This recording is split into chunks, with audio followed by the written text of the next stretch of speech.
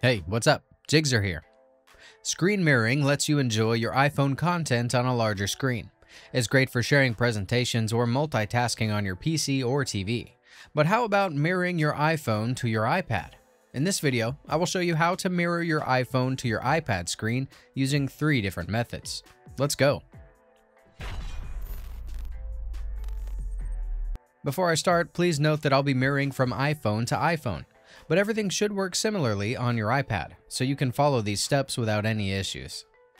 For iOS devices, AirPlay makes it easy to mirror your display to another device like Apple TV, compatible smart TVs, or Mac. To use AirPlay, open Settings on both devices.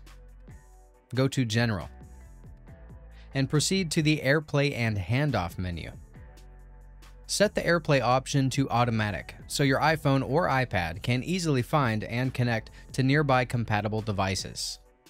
Then make sure that both the source and the destination devices are connected to the same Wi-Fi network.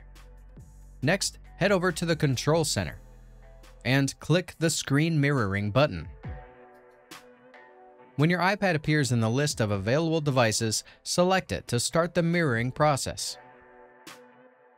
If you're having trouble with AirPlay, try a third-party mirroring tool instead.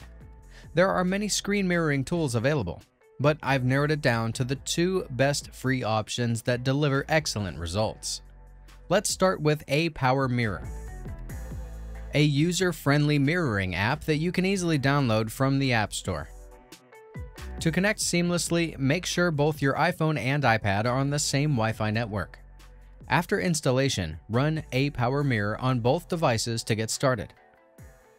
During the initial setup, grant the app access to your location and local network to ensure a smooth connection. On the source device, tap the Local Cast button in the middle of the screen.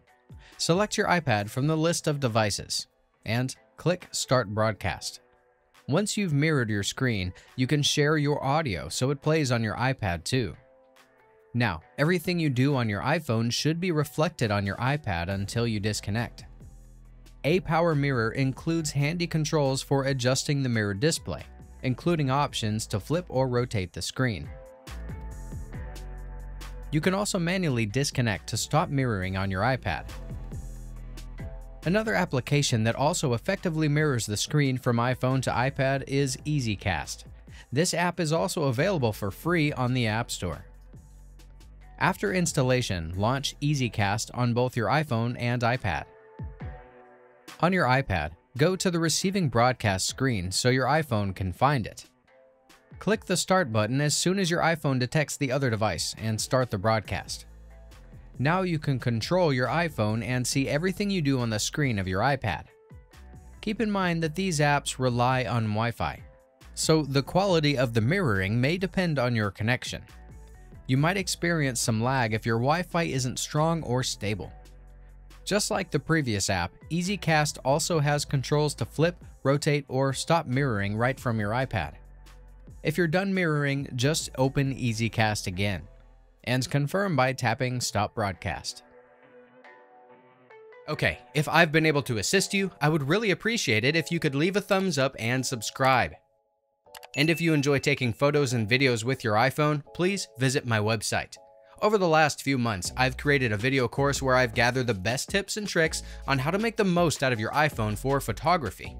You'll find the link to the website in the video description. Until next time, bye!